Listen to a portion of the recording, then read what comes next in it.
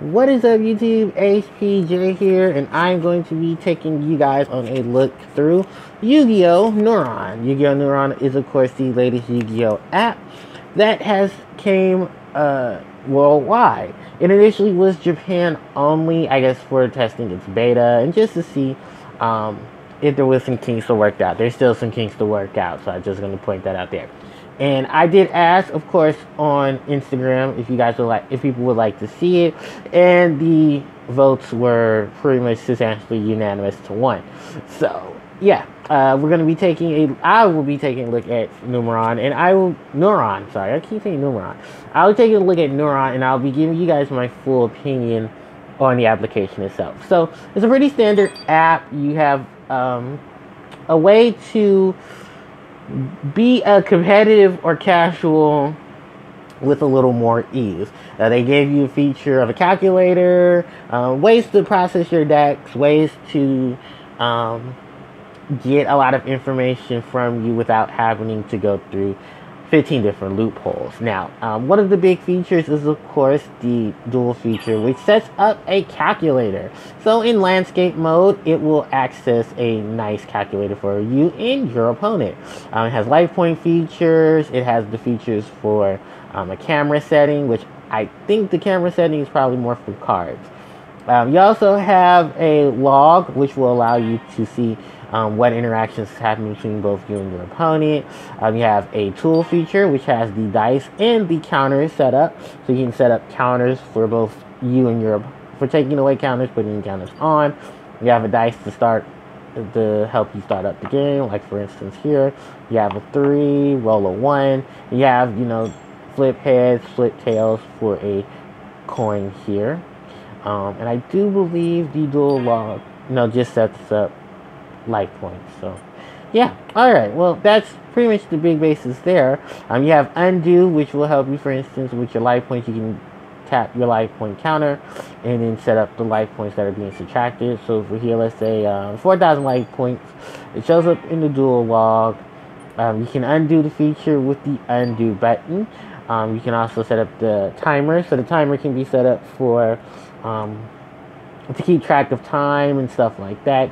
You can also press the reset feature, which resets it automatically and puts together what is essentially a way for Yu-Gi-Oh! Players to have this all set up. Then we move on from there. We go back into profile mode, and you have your setup for your calculator, allowing you to set your life points, have the calculator autofill when you go into it. You also have the disable sleep, which allows the app to continue to process without your phone disturbing it into sleep mode. You also have a power conversion, which allows you to convert the power when using the app. We go back to the regular feature itself. You also have a log archive, which will keep track of any duels that you have participated in. Pretty much none at this current time. But there's a login feature there. And then you have it pretty much is explanatory for that main feature. The next feature, of course, is the news. It will give you messages from Konami. It will also give you product information for product that will be coming out or could be potentially coming out. There's nothing out right now. Well, there's stuff out now, but unfortunately, it's not showing up on the archives itself. Then we go on to data. Data with what appears to be an image of silhouette of Yugi. Has pretty much your Kasi ID so that they can scan it at events, which I will show here. I think this is the standard one. Then you also have information here in terms of data, in terms of just the FAQs that are normally affiliated with applications as such. Then you go from there and you have your basic settings. You can change the language, you can change the resolution of card images, and you can change the number of card images set. Now, how does that feature into it? Well, we'll actually get into that in just a moment. Now, we have contact information in terms of licensing, and all of that other features that come within the options menu, because those have to be included. Alright, now, I did mention something about the, counter of display of cards. Well, what do the cards feature? Well, we go to decks, and you have the basic setups here. You have the application enabling you to take snippets of cards, and then you can insert the cards there. You have a search for cards option. You have the deck build. You have the look for decks, and then you also have the forbidden limited list. So the forbidden limited list, which is probably the quickest thing to look at. The current changes to our forbidden limited list, and then a link to see what else is on the list, in case you're curious of what cards have been hit that are not displayed here. Then you also have the option of deck searching. You can search up any deck within the Yu-Gi-Oh series, and the masses are having this constantly grow. There's so many here. You can go to insert name of deck. You can just insert any type of deck. Let's look up, of course, some of my favorites, like Harpie, which we can look up here. Click it into the setup, and it will search, of course, for Harpie. Give it a minute. It says connect, and there are various Harpie decks that that can easily be searched.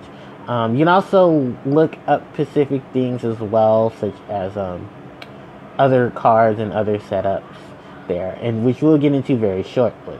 Then from there, because I can't get the looking back option, you can actually look at the decks, see what cards have been displayed. It seems to be some cards missing. I wonder, are these cards that have not been added into our server yet? Yeah, there are cards that have not been added into ours. I believe those are probably cards from the OCG. So look forward to when that happens, because that's something that I honestly think should change, is OCG and TCG cards that should be added, because I believe these cards are not here in the TCG in variations of forms that kind of should be added. There's also the comment section of deck lists, where people can leave comments on the deck itself. You have a test of hand, the test the hand of insert deck here, just to get a feel of it, and then the draw one feature, just to draw into a hands itself. You can take a copy. You can copy the deck if you choose. You can share it online, and there are a lot of tags. There's Cyverse, Fusion, Link, Fire. I'm sorry, Salamangreat wasn't here. Information of private tournament, and then of course there is the category of Salamangreat as well. So that is just the big feature here, just for, in terms of deck search. So I'm gonna press the X button. Or this is not my screen. I think it's just the application. So, all right, we're gonna move on, because we're gonna press this, and we're gonna go into deck build. So I already have my Harpie deck built for you guys. So you take a look at a physical version of it. This is pretty much just what I'm currently testing, and you see the main deck, the extra deck, the side deck, test of hand, and all the other features that I did feature over in the other section. Some things that just standard, because I wanted to have it tested for the video. However, if you go into edit, you can edit in a lot of those features. You can edit in the monsters, spells, traps. You can go to the tag feature. You can set up the information for it, such as making the deck public or not. You can put the deck for either regular deck or speed dual deck. Then you have the deck's thumbnail, which you can select any of the cards featured in the deck and make that the thumbnail of it. You have the category, which varies from all the archetypes within the Yu-Gi-Oh series, and you can feature that as well for your category. Then you can add the tags to it. You can add variations. I'm going to add link to this. I'm going to add I'm surprised they don't have casual here, but yeah, link, exceed, winged beast, all of that goodness. And then let's actually enter some text here. It says enter tags. Can you enter the text for Harpie? I think it's supposed to show up. Well, not Aqua. I think it's supposed to show up. Okay, I guess it doesn't show up, but I figured it'd be there. But you can also see here, it will display the tags for you. There can be comments to how the deck is supposed to work and any of its strong points. And then just stuff from there. So yeah, that's pretty much just the basis of the tag. And then there are also some help in virtues of where you can figure out some of the information yourself, like how to move cards in, how to take cards out, which I can actually show physically. So I can enter the term Harpie, not Jarpie, Harpie, and it will display cards from A to Z of all the cards that are used for the Harpie archetype. Even some of the banned options, like Feather Duster. You can take a card here, click on it, it will give you the information. Cards related to such card will show up here, which you can easily take advantage of and add. You can simply add it by just clicking onto the card, going to the add button and adding it into the deck. You can remove it by just simply removing the card and hitting the minus section. Other features to it, of course, is adding the monsters, the cells, and chats. The extra deck can be built from there. You can delete the deck if you choose that the deck is not something you want to look up for. It's just there. Now, this camera feature, what is the camera for? Well, the camera can easily be used to take a look at your own specific cards as it starts up your camera, and you can go into landscape or profile, and bam, you can look at the cards displayed. And I'm going to try to display this as best as possible because this is another thing I'll talk about. But you can easily see here, you can take advantage of your cards being displayed. You can press a little button here, and it will look up the cards in view. So it may not always be accurate. They will tell you that here of a percentage of how accurate the picture itself was taken. But we have Harpie, Harpist, Harpie Perfumer, and Harpie Channeler all featured here. You can take these cards with the click of the check off, and you can add the cards via your card distributor, and you can add it into your decks. So I have the Harpie Channeler, Perfumer, and Harpist already added, but you can simply just add those cards in like such. And then we says, of course, you can only have 3 of one card if it's not forbidden or limited or semi-limited, but you do get the feature there. We can click the back button and just go back to the regular deck build and edit, and then just, yeah, that's pretty much its simple features. In my own opinion, I think this is awesome. You can't save the deck. I'm sorry, I forgot to feature that off.